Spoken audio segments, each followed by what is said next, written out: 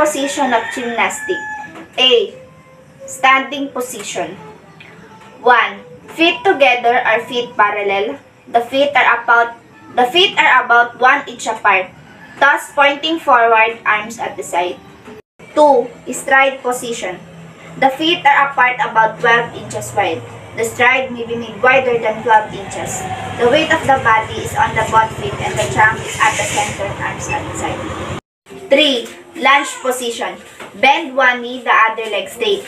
Weight on both feet, hands on hips. 4. Half knee bend. Feet together, bend knees to about 45 angles, feet flat on the floor, body erect, hands on hips. 5. Full knee bend or squat position. The knees are fully bent, sit on the heels of the feet.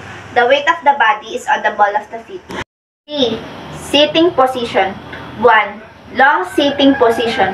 Sitting with the legs extended, forward toes pointed, tuck erect, and hands on hips. Hook sitting position. Sit on buttocks, bend knees, close to the body, trunk erect, hands on shin of the legs. Long sitting rest position. Legs and toes are extended forward, hands at the rear on the floor and elbow and body straight. 4. Back sitting position. Sit on buttocks, bend knees, close to the body, round back so that forehead and the knees are incorrect and shin of the legs. 5. Stride sitting position. Sitting on the buttocks, spread legs apart, trunk erect, hands on thighs. 6. Side sitting position. Sitting on the buttocks, bend right or left leg extended, sideward, hands on knees. 7. Hurdle sitting position. Sitting on buttocks, bend right leg at the back, about 90-degree angle, and the other leg extended diagonally forwards. 8. Heel sit. From kneeling position, sit on the heels of the feet, toes pointed, hands on hips. 9. Cross sitting. Sitting in a cross leg position, the arms are also crossed. C. Kneeling position. 1. Kneeling position. Kneel on both knees. Kneel close together, body erect, hands on hips. 2.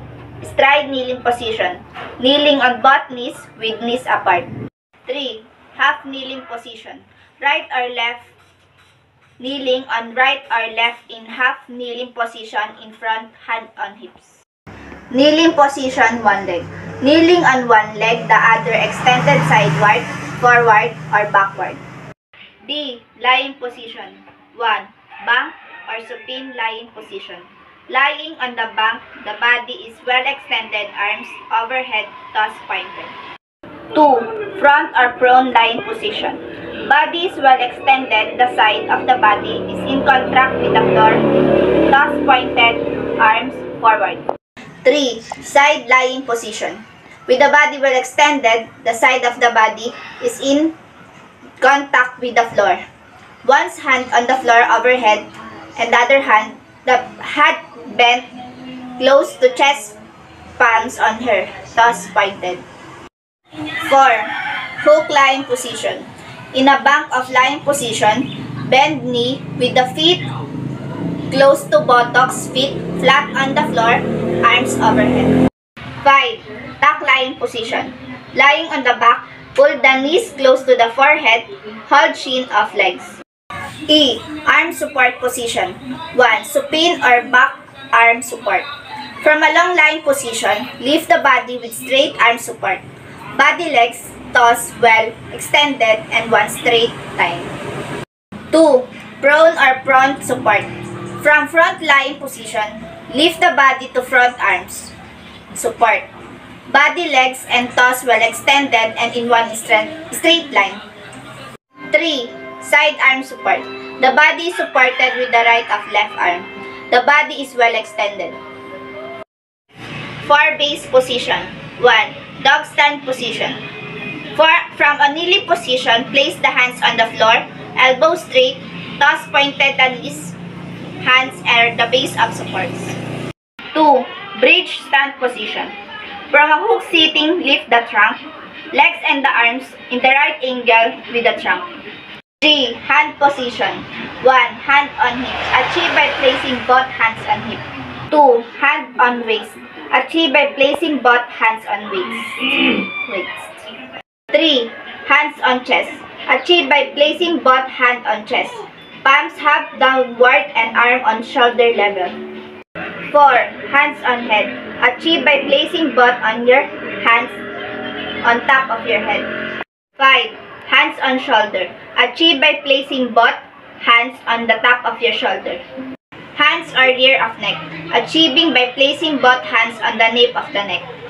H. Arm position. 1. Arms sideward. Achieving by holding up both hands sideways at shoulder level. 2. Arms upwards. Achieving by holding up both hands upward. Arm obliquely sideward downward. Achieve by holding up both hands sideways at hip level. Arms oblique backward downward. Achieve by holding up both hands backward at shoulder level. 5. Arms oblique forward upward. Achieving by holding up both sideways above the shoulder level. 6. Arms forward. Achieve by holding up both hands forward at shoulder level. 7. Arms in T position. Achieve by raising your elbow at shoulder level and facing your arms downward. 8. Arms in reverse T position. Achieve by raising your elbow at shoulder and facing your arms upward.